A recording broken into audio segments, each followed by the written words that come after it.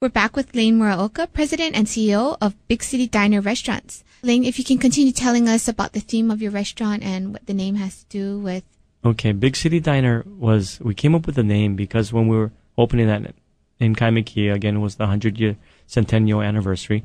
And when we're doing all the history, the background, we found out that was the edge of the big city. Honolulu kind of stopped on Coco Head Avenue there. And that Wailai Avenue was the only way to get to Hawaii Kai, Ainaha, and the New Valley. There was no H1 freeway at that time. And there was a lot of farms, pig farmers and carnation farmers out on the east side of Honolulu.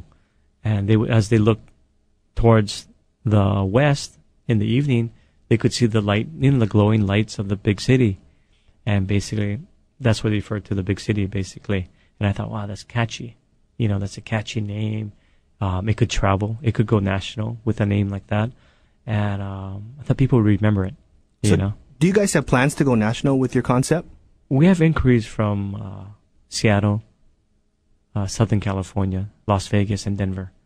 Those 4 areas. But as far as it's to the point, do you want to franchise at this point, or do you want to, Zippy's has 23 locations currently. They're just opening they opened a location on Kauai and they closed it after the hurricanes, but now they're opening in Maui. I figure if they can do 23 locations on this island, we should be able to do maybe half of that. And so that's our goal and emphasis right now. But the possibility of always going to the outer islands or going to the mainland and franchising is always an option. So with 4 locations currently, about how many employees do you have? We have currently about 250 wow. employees because we're open for breakfast, lunch, and dinner. We have long hours, and we don't close. We're open 365 days of the year. And can you share with us a little bit about your employment philosophy? Could you integrate a lot of the community and the different organizations? Okay. As far as our philosophies, we have the people work up from the bottom, basically. So, meaning they could start as a hostess and move into busing and then to a food runner and then eventually get to a server. The only time we hire servers is when we have a new store opening. So everybody kind of works their way up and they kind of all learn each other's. It's not as fast as going into, but it adds more teamwork, I think, and more understanding of everyone's jobs. Do you take the servers from one restaurant and move them to another restaurant? Or people coming up from one restaurant and they can hit the wait position in another restaurant that's opening? Yes, exactly. Like when YPO just opened in March of this year, we had people come up from our ward location that were hostesses, bussers, and food runners, but they live on the west side. And they give them opportunities to go through the server training program. And it's tremendous growth. And we have that with YPO now. And some of your best employees, instead of coming with preconceptions of what we want them to do as far as our service levels and standards, they kind of get an idea from the day one of what our philosophies are and what our values are. So it works really well for us as retention and being rewarded to move up the ranks within one store. As you know, our show is focused on social entrepreneurship. And one story that really caught my eye was when I read in the paper about Big City Diner employing homeless people. And it really opened my eyes because I forgot the cost of living in Hawaii is so high. These people that are homeless, that doesn't mean that they don't have jobs. They may have a job, but because the cost of living is so high, they can't afford homes. Can you share with us how you got this philosophy of, bringing in these homeless people to be able to give them some money to afford food and just take care of their basic necessities? As far as the homeless in general, I think a lot of people have stereotypes of what the homeless are.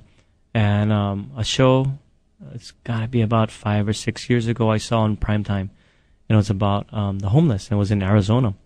And it was actually a U.S. congressman was one of the homeless in there, a formal. And there were doctors and there were attorneys all at this camp, basically. And through one circumstance or another, they ran into some hard times and ended up in this place, and they were trying to make it all better because these were all professional trained people with high educations and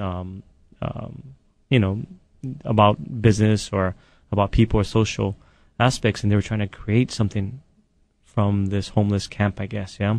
And it really moved me, and I go, wow, that's fascinating. I mean, you don't know you can't take anything for granted nowadays, because there's all kind of people that need help, and one day you're going to need help. It's like, you ever, when the floods came or the tsunamis came, if I was single and didn't have kids, I'd probably just get on a flight and go help out, and then things tie you back in the world we live in nowadays.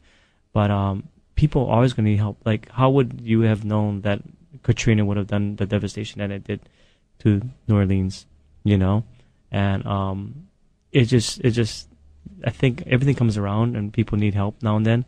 So the homeless issue is just like, we have an employee in Kailua, and she was, she doesn't have a house. I think it's her grandchild and her husband.